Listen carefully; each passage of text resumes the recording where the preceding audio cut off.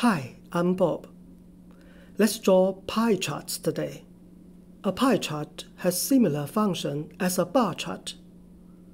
We can use it to show the number of observations or the percentage for each category of a categorical variable.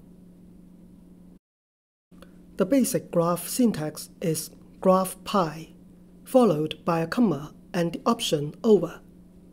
We write the categorical variable x inside the parenthesis.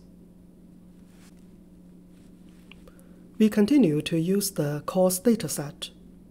Suppose we want to know the number of observations at each education level. We could type graph pie followed by a comma and the option over.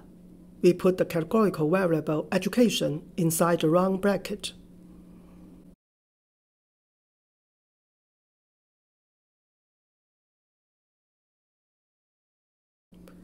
We can label the pies using the option plabel, which means pie label. Inside the round bracket, we write _all, which implies labeling all slices of the pie. We could label the slices with the number of observations or the percentage of the overall sum. We see that the sum option gives the frequency count of each education level.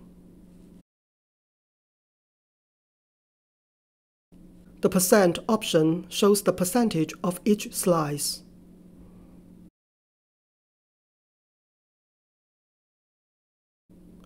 We can add the sort option and the descending option to change the order of the slices.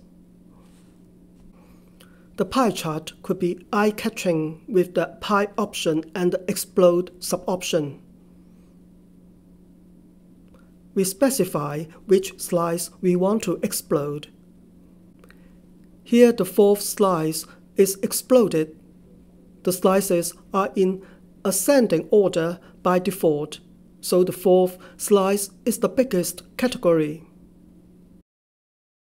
Thank you for watching this video and subscribing to my YouTube channel. See you next time.